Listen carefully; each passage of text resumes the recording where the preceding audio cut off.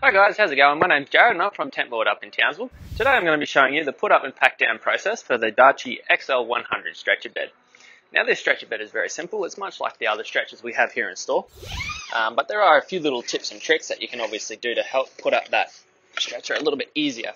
So first of all, take the support poles out and then take the bed itself out of the bag. Now as it comes nice and compact in these bags. It comes with two Velcro tabs on them. One at the top, one at the bottom, so we'll undo those first. Now what I like to do, undo one side, pull the middle up, so you have it essentially an upside down T shape. Now that means that this is now the middle of your stretcher bed. Now simply pull these two parts out, like so, and then flick your stretcher out like that. Making sure that your polyester is nice and straight in the middle, so I might have to straighten that one up a bit. That way when you put your support poles in, it doesn't stretch to one side more than the other. Now with these support poles, it is essential that you do the right end in the right order. You do have to put the head end in first. Simply get the pole, slide it through the polyester sleeve, and then once it pops out, line these two up, click it into place. Now if you do forget which end goes first, it does have a nice little image of a footprint down at the bottom end here, so that it tells you to put the foot end in last. Once you've done that, you've got yourself a nice sturdy stretcher. This stretcher has a 600 denier polyester fabric with a PVC laminate on the other side, essentially helping reduce the amount of splashback, say if you have any water or dirt or mud or anything like that. It has a steel alloy frame which is nice and strong, also keeps it nice and light. This stretcher has 150 kilogram maximum capacity.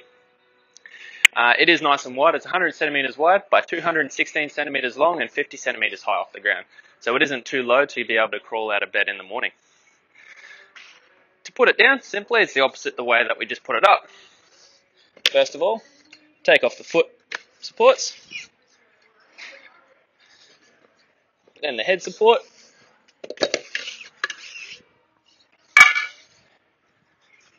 tilt it on its side, push it down. Now this one, it is a little bit different. So I like to pull one side down close to the middle, flip the other end over. Repeat on the other side, pull that side in, pull the feet up, because they do fold up backwards. Taking note of which side has the Velcro straps on, you want to put that side on the bottom when you roll it over to make it a little bit easier for strapping those back up. So then, all you have to do, simply strap the Velcro up on one side,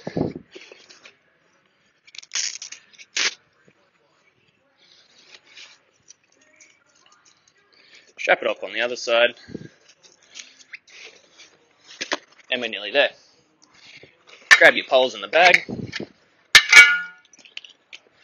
Now, I find it easier to have the bag with the zipper end, being the open end, on the side that has the 2 feet, because I feel as though that the bag fits a little bit better that way. But it's up to you really, it should fit the same either way. Then all you got to do, tuck the bed into there. Now they are nice and snug, so don't freak out if you're getting a little bit tight, but there should be plenty of room. Don't forget to put your poles in there, simply sliding them down in the side there.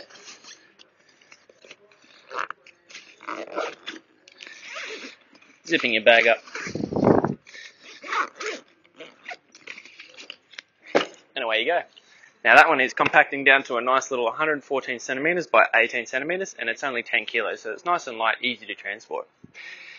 You can pick one of these up from any of your local Tentworld stores, our wonderful 14 locations, or shop online at tentworld.com.au.